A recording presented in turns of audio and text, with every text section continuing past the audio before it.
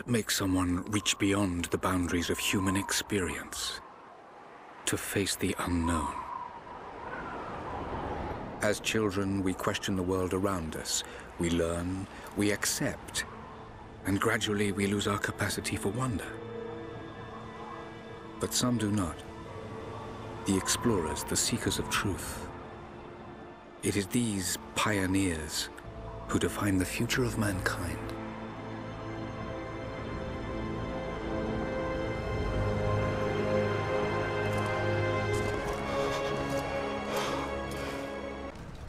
Tomb Raider is a very special franchise to me. I fell in love with the game when I first played it on my Sega Saturn back in the day, and it just gave you that Indiana Jones type of feel that you wanted out of your action-adventure games.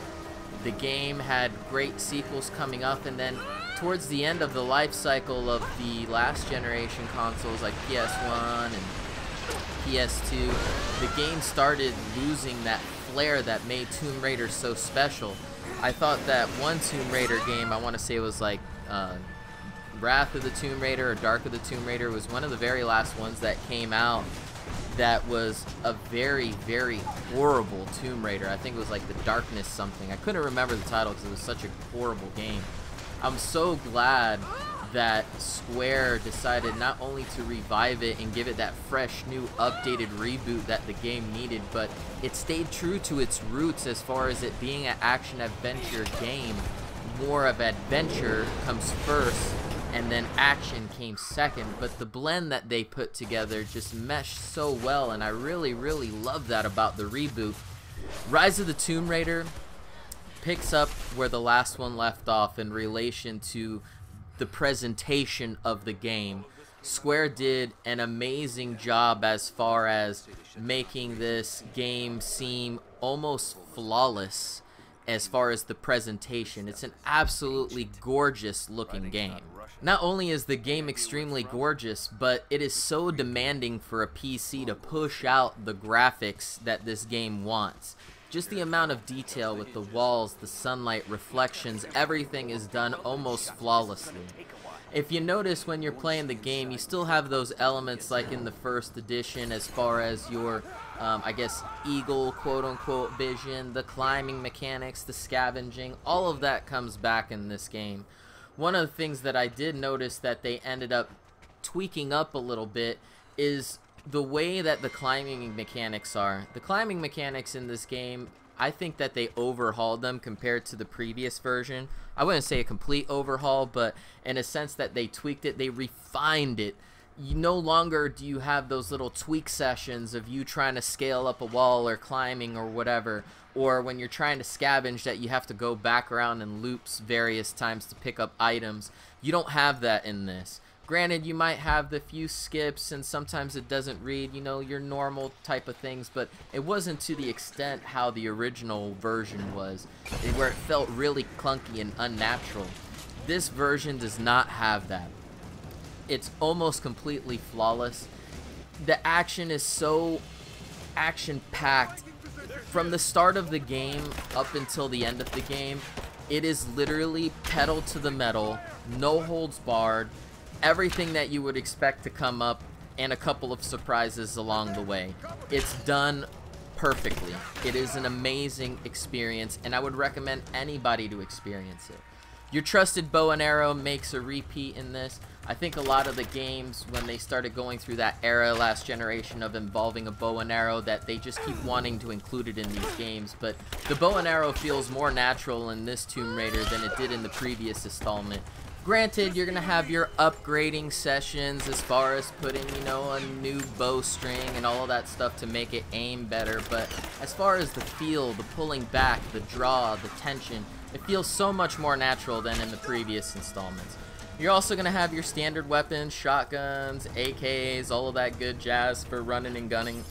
That's not really my approach of how I how I attack this game. I like the more stealthy bow and arrow classic kind of feel, you know, that's just my particular play style. But the way that they left this game, they left it open-ended where you can approach every situation in a different fashion or however you feel comfortable. If you're the run and gun type, hey, go guns a-blazing. If you're more of the stealth type, like I am, then you're going to have the more stealth approach. And then sometimes other people have a more balanced stealth slash run and gun type of feel. The game does a really good job of catering to various play types as far as, you know, the way that you as an individual wants to play a game. I can't reiterate how beautiful this game is. You're gonna look at this game and think, wow, is this CG? Is this actual game? About 90% of this game is all in-game action. It's not much CG. I mean, all of this stuff that you're seeing right now is real time, excluding for that first cutscene in the beginning. The game is absolutely breathtaking. Like I said, it's completely action-packed from the get-go. There is no boring moment in this game. The challenge tombs, I really like what they did with the challenge tombs this time around. They made the puzzles a little bit more challenging and make you think outside of the box as far as your approach on some of the challenge tombs. One thing I didn't like about that was that you still have your backtracking scenario where you have to backtrack to other challenge tombs rather than giving you other options to approach that tomb because you need to have certain items to get in. I guess it kind of makes sense, but in the same token, I kind of felt, hey, you didn't really necessarily need to do that. I mean, because it doesn't make sense that you're towards the end of the game just to get this one item, a cutting knife or whatever it is that you need, just to backtrack to the first section of the game where you started to do a challenge tomb that you got there. I couldn't understand that and I couldn't wrap my head around it. The enemies are a little bit more beefy like this. You see the shield type guys, so you have to do certain counters to kill them and come approach and things like that. But one of the things that I really noticed about the AI is that they're extremely stupid. Like, you can be in an area, poison a couple of guys, and their bodies are on the ground because you can't hide them. You can't pick them up and hide them. They won't allow you to do that.